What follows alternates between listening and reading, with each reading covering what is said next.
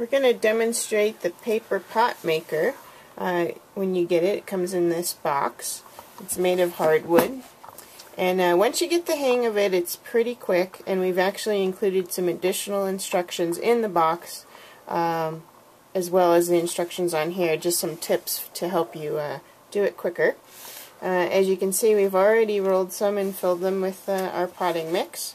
And what we're going to do is, you get this hardwood roller with the base, and what you do is take a sheet of newspaper and almost cut it in half, about 3 to 4 inches, and you can see we got the strip here. And basically you want to roll it on, and don't roll it too tight so that you can actually slip it off the roller.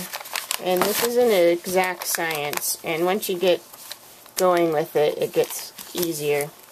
So then you have it like this around your doll, and basically what you do then is push the sides in, and basically your base here, you put the doll on it and you kind of give it a good twist and press down, and then slide your pot out.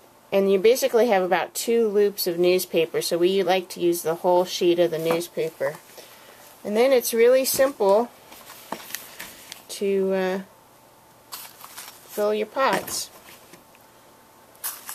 And when you water them, the newspaper actually acts as a wicking agent, and the pot will actually turn to cardboard kind of consistency.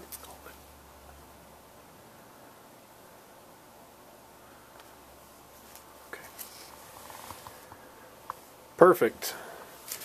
We'll give you another view here in just a second. Okay, we're going to demonstrate rolling the paper pot again, just so you can get the hang of it. And as you can see, we've used this for quite a while, and that just the discoloring is from the newsprint. So you take your single sheet, about 3 to 4 inches wide, and just start rolling very lightly. Don't do it too tight, or it'll be hard to get the pot off the dowel.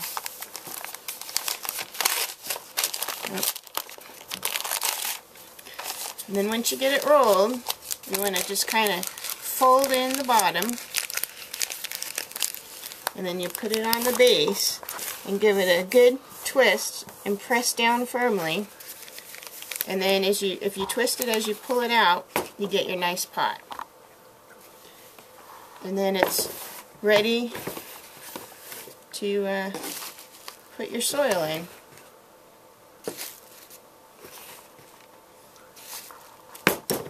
And there you go.